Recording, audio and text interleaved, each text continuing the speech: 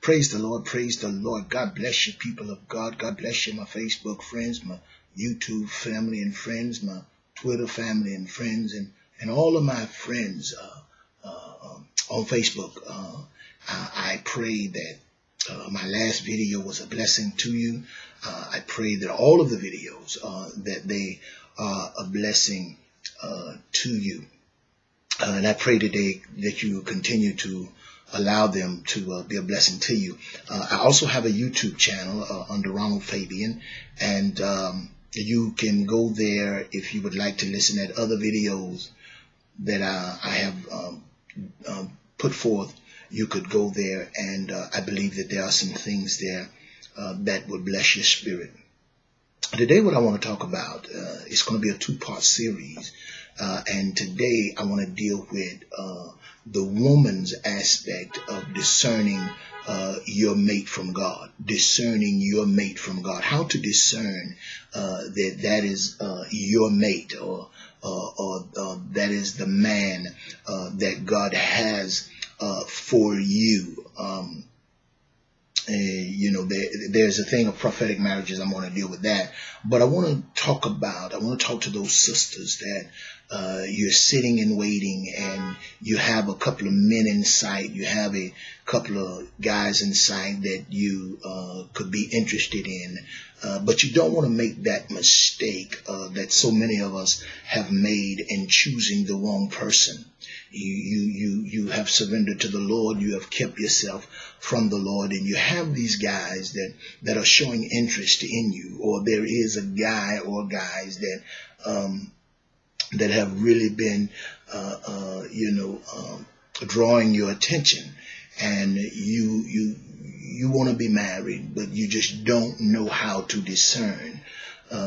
You've heard that just a man, having a Bible and going to church, that just is not going to do. And some people have made bad decisions and hate themselves and the world for it. But I believe that the Word of God is a teacher. I believe that the Word of God, the Bible, is its own interpreter. I believe that God would not have us ignorant. And if we search the Scriptures, I think God will take care of that. I have a saying that ignorance when knowledge is not available is excusable. But ignorance when knowledge is available is inexcusable. It's no excuse for you to be ignorant when God has given us knowledge. And I believe that the Bible gives us the knowledge of God. So today we want to deal with the knowledge of discerning your mate. How to discern. Be very discerning. I use the word discern, meaning to be able to distinguish from the true and the false men in the church. This is for the women now. How you will observe the man. How you can discern the man. I'm not saying go throw yourself at him. I'm not saying that. But if you discern him, you can smile a little bit more if he fit what you've discerned from the Word of God. And I like to start from the beginning, the origin, the beginnings of God's work and the way that God does a thing. And that's in the book of Genesis, and it's with our forefather Adam. And we're going to go in there. I'm going to do some reading. Then I'm going to come back, and then I'm going to extrapolate what I believe would be some wisdom, some nuggets to kind of give you something, so that you won't be sitting in church, lonely forever, or ignorant, or going for everything that some man tell you.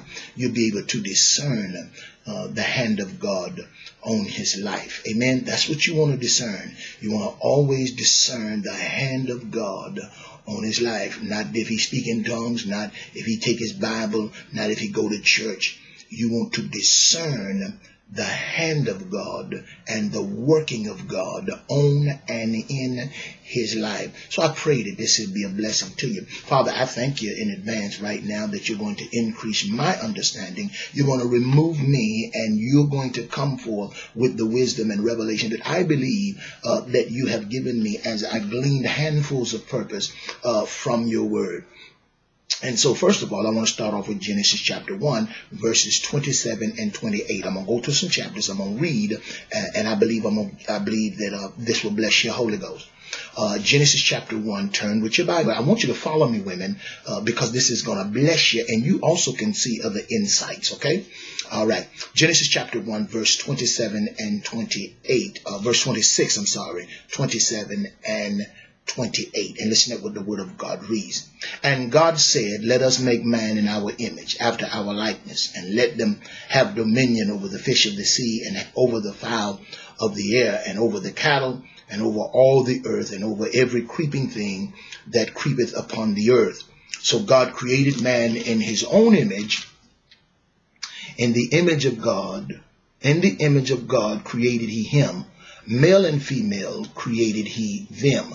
And God blessed them. And God said unto them, be fruitful and multiply, and replenish the earth, and subdue it, and have dominion over the fish of the sea, and over the fowl of the air, and over every living thing that moveth upon the earth. Now in Genesis chapter 1, we see the language when we see God said, or God is in conversation with someone. I believe it is the covenanters.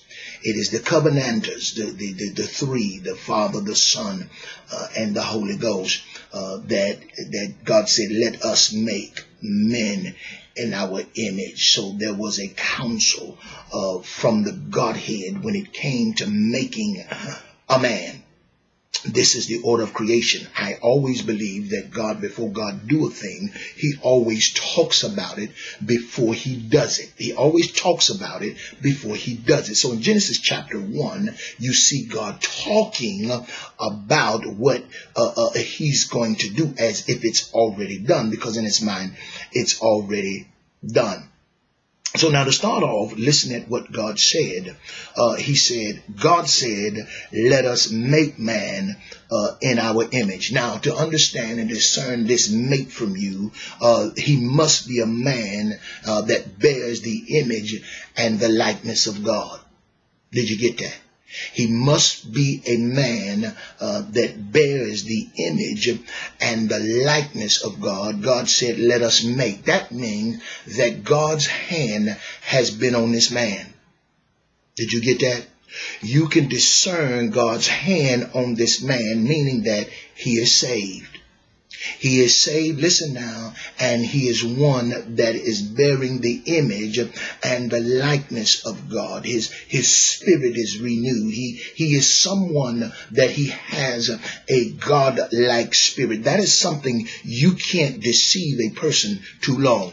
You may get by for a day or two, a day or three, or a month or two, a month or three, but eventually, listen now, if you have not been created by God, your true nature is going to manifest.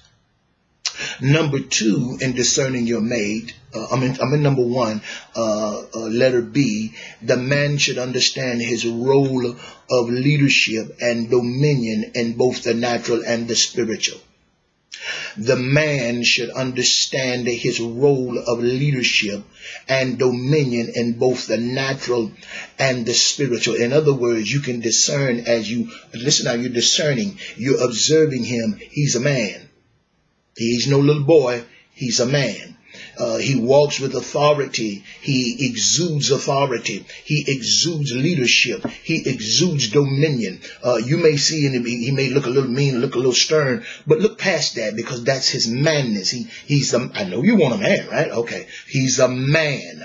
And make sure that he understands his role. Let them have dominion. Let them have dominion. He understands that he rules in the natural, and he also understands his rule and authority in the spiritual. Letter C, the blessings of God should be evident on his life. The blessings of God should be evident on his life. Evident means able to be seen. You can put your finger that, he's a blessed man. He's created in God's image. He has the likeness of God. You know, he's a godly man. Listen, he walks in his authority. And discerning this means in the prayer, during prayer time, doing, prayer and different things like that. Listen at his prayer. Listen how he pray. Is he a man that takes authority? Because this is one that you will be submitting yourself to, that you will be loving and coming up under. Can you see that he walks in authority? You know, can you see that that's going to be your king? Can you see it? Does he have that kinglish state about him? Okay, and that the blessings of God is on him. He has the blessing. I'm not talking so much about monetary things, but he's a blessed man. You know, he's just blessed. I don't want to prolong that. He's a blessed man, because the Bible says, and God blessed him. Amen. In verse 26, it says, and God blessed him. God blessed him, and God said unto them, be fruitful and multiply. And I want to deal with, we see that the man must be in the image of God and the likeness of God. He must understand his leadership and his dominion. He must have the blessings of God on his life. These are the things that you're going to need to discern now. In chapter 2, Genesis chapter 2, verse 7, it says, and we're going to read the word on this wise, 7 through verse 7. Yeah, just 7. Okay. And it says,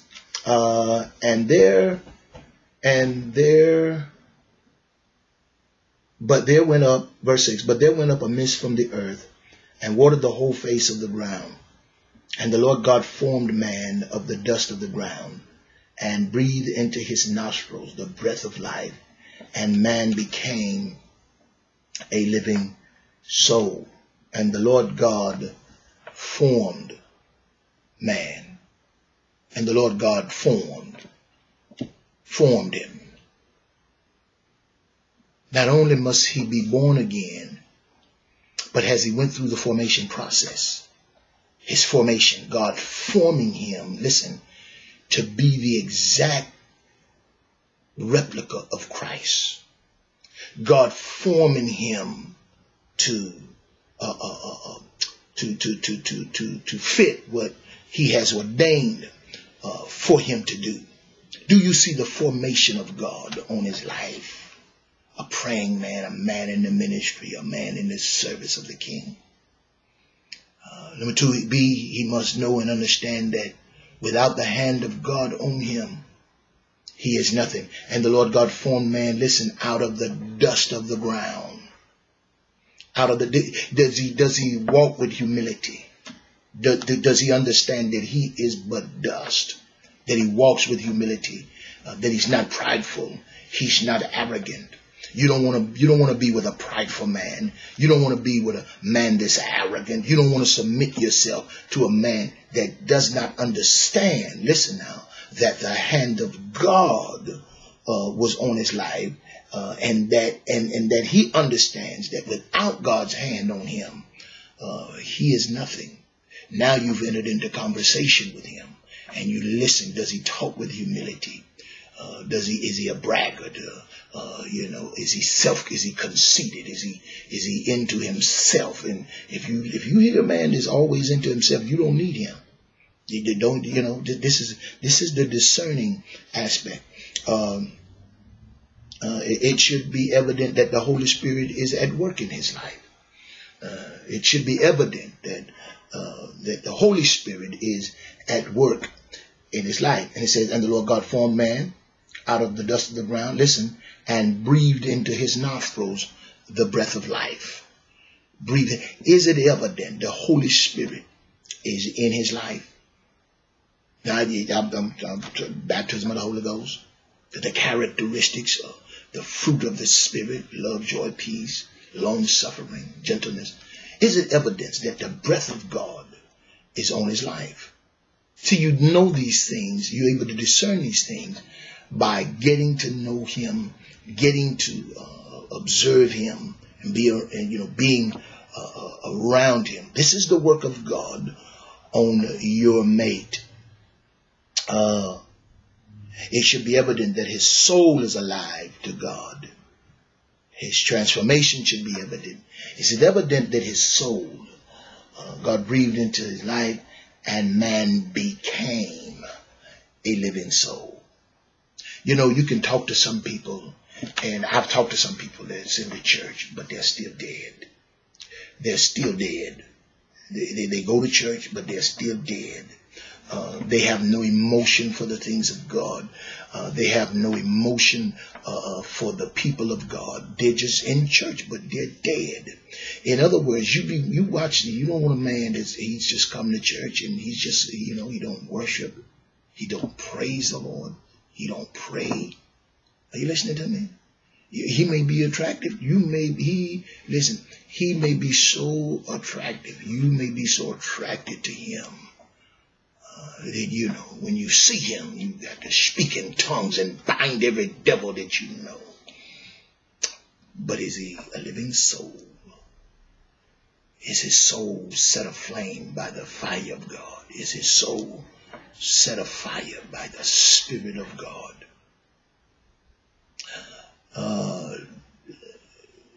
Do he understand his vision?